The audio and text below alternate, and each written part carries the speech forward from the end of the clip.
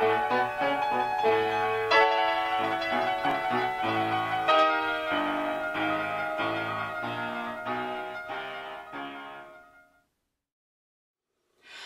fellow Ozians, I'm the Louisiana Quadling, and welcome to my channel. Today, we are going to...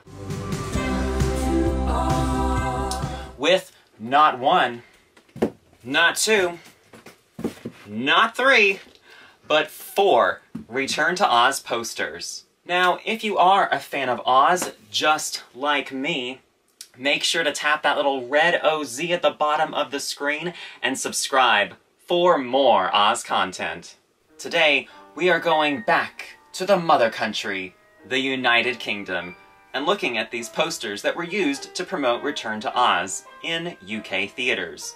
They measure approximately 20 by 30 inches.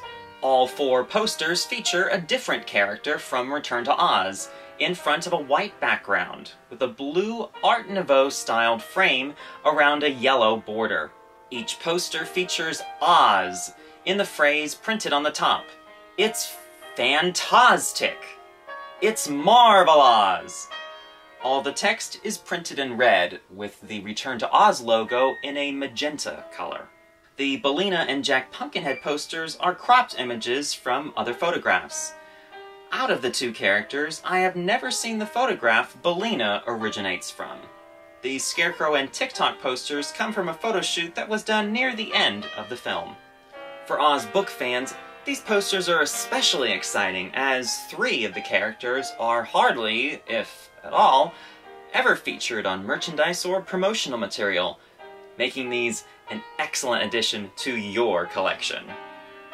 If you were to come across one of these posters out in the wild, how would you know that it's an original? Well, the good news is that none of these have ever been reproduced, meaning that if you find one, it's an original from 1985.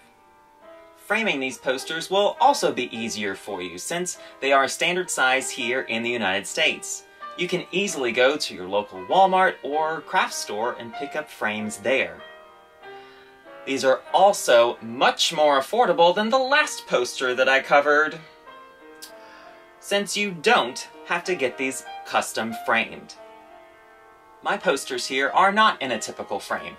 They are on a cut piece of acid-free foam board and shrink-wrapped.